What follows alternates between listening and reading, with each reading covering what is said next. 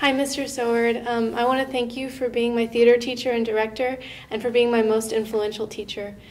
When I auditioned for Crucible 3 years ago, I really didn't know what to expect, and I definitely didn't expect you to cast me as the 80-year-old woman when I was only a sophomore.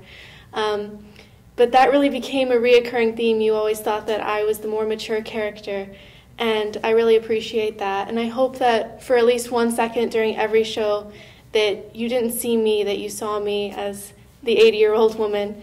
And thank you for encouraging me to pursue an acting career instead of something that would be really boring but easy. When I'm out there auditioning for plays, I'll always remember how you told me that in acting you're always going to hear 1,000 no's, but it only takes one yes, and I want to use that as my motivation. I hope that next year when you tell stories about the seniors from this year, that I'm not just somebody whose name that you can't remember, that if you can't remember Laura, or at least the younger Rybicki twin, that you remember me as the old lady in literally every play. And I want to thank you again for being my most influential teacher and for showing me how great theater can be.